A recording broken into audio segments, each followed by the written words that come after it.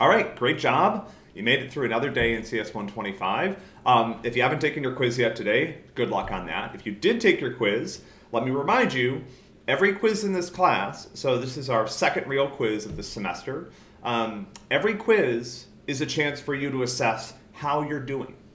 That's why we give the quizzes is, for two reasons. First of all, to encourage you to practice. So to take some time before the quiz to go over the old homework problems. If you are able to do the old homework problems, you're going to do fine on the quiz. If you're struggling on those problems, you're probably going to struggle on the quiz. When you take the quiz afterwards, look at your score and ask yourself, am I okay with that? If you're okay with that, great. I don't have a problem with people coming through this class and being content with B at the end. That's cool. That's totally up to you. I want you to understand the grade that you're going to get, and I want to give you the time and space to figure out how do I want to do in the class and am I performing up to that standard. So if you're happy with the grade on the quiz, great. If you're not happy, think about, talk to us about, make some adjustments in terms of how you prepare. Because it's all about preparation. That's it. I mean, there's no tricks on the quiz. It's all on material that we've covered.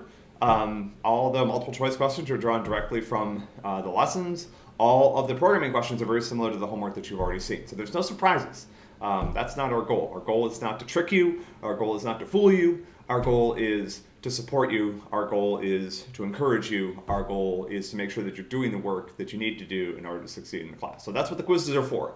If you're not doing as well as you would like, this might be a great point in the semester to talk about that. Ask on the forum, jump on the help site, talk to a staff member, review what you've been doing, ask them, what can I do better?